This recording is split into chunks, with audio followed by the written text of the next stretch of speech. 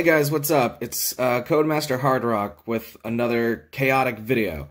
So, I just wanted to make this one really quick. I was asked to make a video explaining this ability. A lot of other chaotic players find it to be a simple ability, but, you know, some people don't really know how things work. And you know what? There's no shame in that. So, we're going to be going over the Fluidmorph ability. So, what that means in context, let's use Vixbin for the prime example. So he has the Fluidmorph ability, which means for every time he does a water attack that does damage, he will gain a Magician counter. So, for example, let's say I attack using Riptide, okay?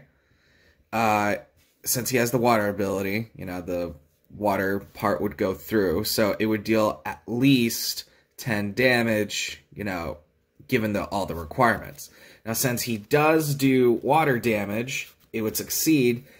Vixbin, as well as any other Fluidmorpher on your team, gets a Magician counter. So, for an example, he would get a Magician counter, my Dornick would get a Magician counter, Nuckwarn would get a Magician counter, and that's all the creatures in my team that actually have Fluidmorph. So with that being said, that's how that works. It sounds pretty basic on paper, but there you have it. So if you have a creature, let's go back to Dornick for example, who does have Fluidmorph, and you're attacking a creature using Oni. Let's say Oni were to attack using Rage of Oni, for instance. Dealing 20 damage altogether, right? Just base alone. Dornick would get a Magician counter, but not Oni. Oni does not have Fluidmorph, therefore he would not be able to get a Magician counter. But let's say he loses the water ability and attacks using Rage of Oni. Since I would only do 15, I would lose my water abilities. I technically did not do a water attack, therefore Dornick does not get a Magician counter. And some of these are definitely better effects than others when it comes to Fluidmorph counters and what have you. So, with that being said, that's how the Fluidmorph ability works.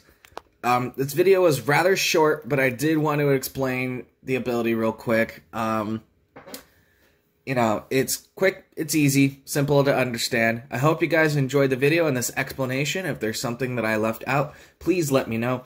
Oh, one other thing that I should point out. So, for an example, let's use Inner Flood. Inner Flood has 0 water. It has to do damage. The water symbol, you would have had to do damage. So, you can juice up your water attacks with something like a Torrent Crinth, giving you water 5.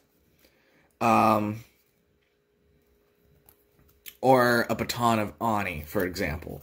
So, you can juice up your water attacks. However, it does not strictly mean that you do water damage. So you have to deal water damage. So for example, right here with Invader's Tactics, you can do 15 damage, but with that Torrent Crinth, you could add an extra 5 damage and you get a Magician counter using Fluidmorph.